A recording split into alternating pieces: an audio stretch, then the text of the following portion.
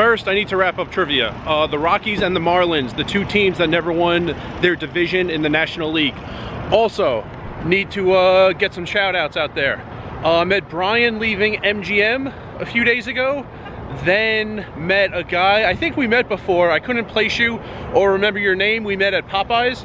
And then 3 people all at the same table. Not necessarily all at the same time, but Deborah in seat 1, Brent from Virginia in seat 4, and different Brian in seat 5. We were all on table 3 one night at Bally's, so shout outs to everybody. All right, I am in like the middle of nowhere in Arizona. I'm on the Glendale trip. You'll see that in the future.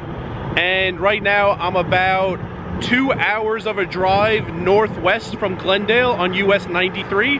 So thought I'd stop, and I procrastinated a little bit, so gonna give you all the Denver information right now. Leaving my car at the airport for the better part of a day, just like the Oakland trip, it was $18. Then the flight to Denver and the flight back, each one was the same price. I think it was $40.98 each. The one-day pass, you saw that was $10.50. The food I got at Natural Grocers, that deer jerky, was $2.15. Printing the boarding pass was 22 cents. Could have used that both ways. One piece of paper, 22 cents at the FedEx office at Harrah's.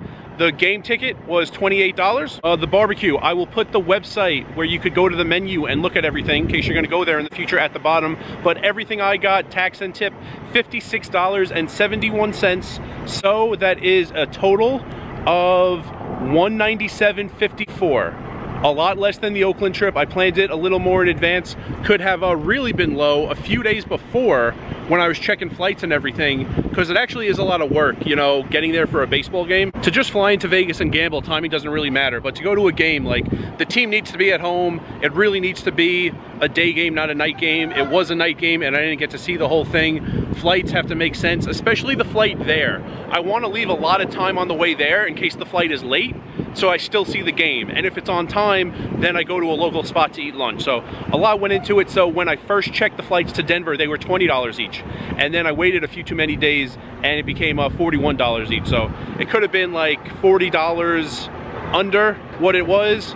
And of course, if I ever wanted to do this just to absolutely minimize cost, I could like not go to a lunch spot in the area.